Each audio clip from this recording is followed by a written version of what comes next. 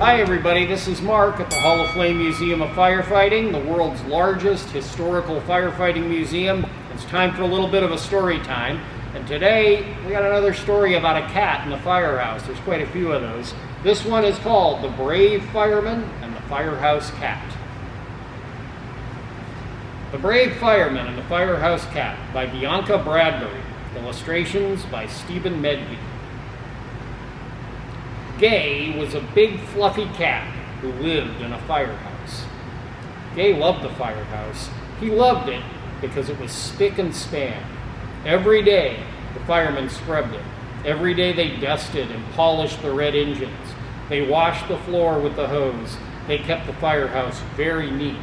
It was the neatest and spick and spanest place in the city. And Gay was a spick and span cat. Every day he washed himself all over with his pink tongue. Then he sat in the big firehouse doorway to sun himself.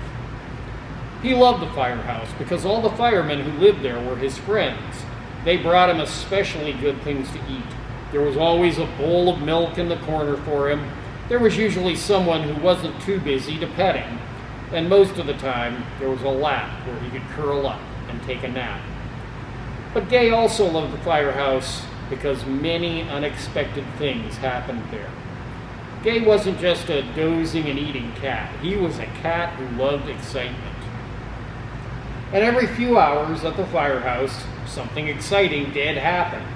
Bong! The gong would sound, and there would be a great hurrying and scurrying. The firemen would rush around shouting to one another. Then the big doors would swing open and the red trucks would go dashing down the street. At these times, Gay would scamper out of the way.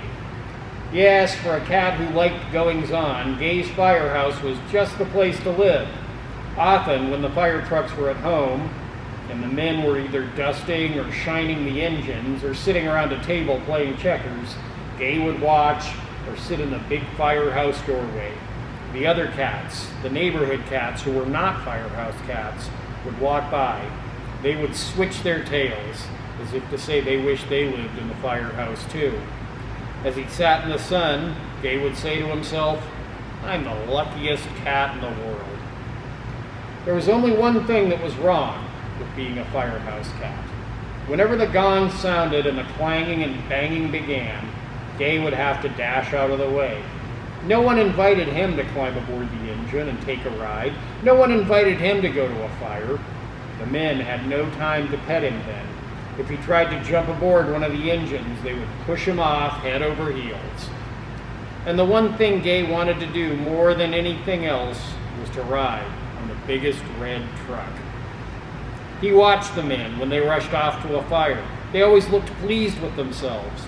He listened to them talking after they came back. They had great stories to tell, and they always smelled very smoky and nice.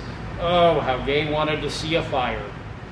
One morning, he made up his mind that no matter what happened, he would go to the next fire. He ate his breakfast as usual. The firemen were busy polishing the brass on the trucks. Gay sat in his regular place by the door until they had finished their work. When they were through, and the truck shone like new, the men sat down. That was the moment that Gay had waited for. Very quietly, while no one was looking, he crept up onto one of their trucks. There were a lot of things hanging on it. There were boots and hats and raincoats. Gay had no trouble finding a good hiding place. He curled up back of the driver's seat and waited. His heart was beating very fast, but he wasn't afraid. He was just excited. He waited and waited, and finally the big gong went bong! Gay huddled into a tight ball. He made himself as small as he could as the men rushed to the truck. "Hurry up, Sam, hurry up!" some of them shouted to Sam, the driver. Sam came running. He and the others hustled into their raincoats. Some of the men were hardly on the fire engine when Sam started up the motor. With a roar, they went charging out through the great doorway. Woo! The sirens started up with a screech that made Gay's ears ring, and off went the truck racing down the street with the bell clanging and the siren shrieking. The fire engine didn't have to stop for traffic lights. Red light or green light, it made no difference. Whee! Cars stopped to let the fire engine pass. People stopped on the sidewalk and watched it. Gay's heart beat faster and faster when the engine swooped and skidded around a corner. Whoo! Gay buried himself deeper in his hiding place. Then there was the smell of smoke as Sam suddenly stopped the truck. They had arrived at the fire. Sparks were falling all around. Clouds of smoke billowed over the truck. Above the shouting sounded the loud crackling of flames. The firemen swarmed over the truck. They were going to raise the ladders. Other fire engines came roaring up. The fire chief was calling directions to the other men. Gay had never dreamed there could be so much crashing and roaring, so much smoke and so many sparks in a fire. He put his nose out of his hiding place to have a look around. Then he crouched down behind the seat again. Out came more and more ladders, and up they went. Gay looked up and up. He was so busy watching the ladders that he didn't see what was happening right beside him. The next truck was a hose truck. The firemen coupled the fire hose to a hydrant. Then they pointed the hose across the truck in which Gay was hiding. He turned on the water. There was a hissing and a roar. For a moment, Gay couldn't think what was happening. Then, all of a sudden, what seemed like an ocean of water was pouring down on him. And along with the water fell clouds of soot and ashes from the fire. Gay wasn't a beautiful cat anymore. He was the dirtiest, wettest, sorriest looking cat that ever was.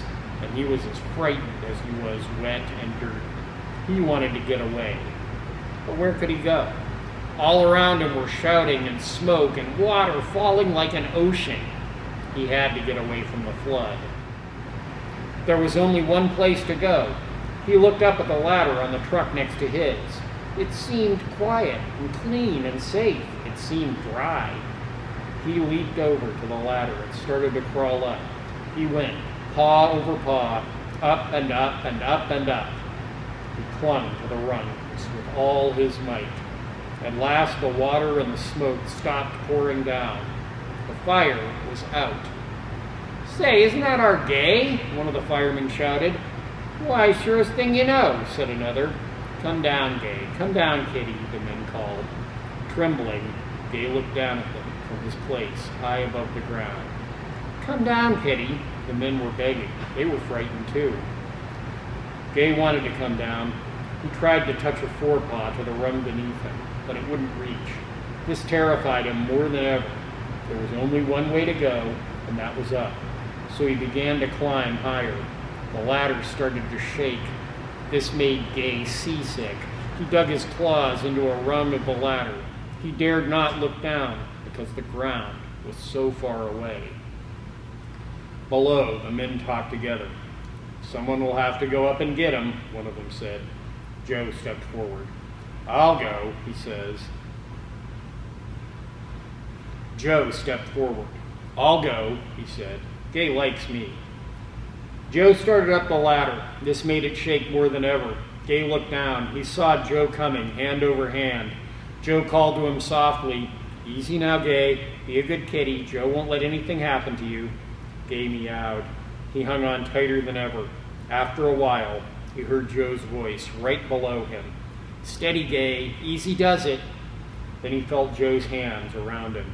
At first, Gay was too frightened to let go of the ladder, but he knew that Joe had come to save him, so he pulled in his claws. Joe tucked him inside his coat. "Hold on tight," he said gently. Foot over foot, Joe went down the ladder. At last, his feet were on the truck. He jumped to the ground. The other firemen gathered around. They petted Gay. They slapped Joe on the back. Then they laughed. They couldn't help it, because Gay looked so bedraggled. He wasn't a spick and span cat now. But Gay didn't mind. Let his friends laugh. He was safely down. He began to purr when Sam held him on his lap. Sam climbed into his seat and held Gay while the other men took down the ladder and wound up the long hose. They climbed aboard. Then the fire engine went roaring home. When they reached the firehouse, the men gave Gay a talking to. "No more fires for you, Gay," they said. "Do you understand?" Gay understood perfectly.